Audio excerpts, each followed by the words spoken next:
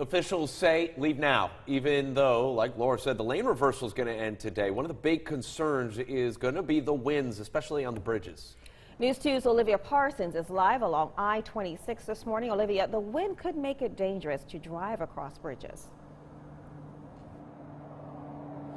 Good morning, Octavia, and that's the big question. Will the bridges close? Well, no, they won't, but right now I'm live along I-26, and as you can see behind me, not a whole lot of traffic, and right now conditions are clear, but over the course of the next 24 hours, as wind speeds start to pick up, it's not going to be safe to travel along the roads, let alone the bridges, and you can absolutely expect standing water in some of those areas, and this goes for coastal bridges like the Ravenel, the Wando River Bridge, the Isle of Palms connector. Even as soon as this afternoon, it might not be possible to travel on some of the bridges here in the Low Country. This is due to safety concerns. Mayor Tecklenburg says the Ravenel will not actually close to traffic.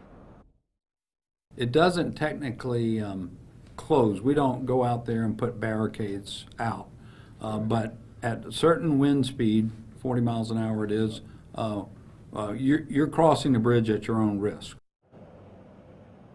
If you live in a designated evacuation area, you have until this morning to head out and reach a safe distance from Dorian. Live along I-26 this morning, Olivia Parsons, Count on 2.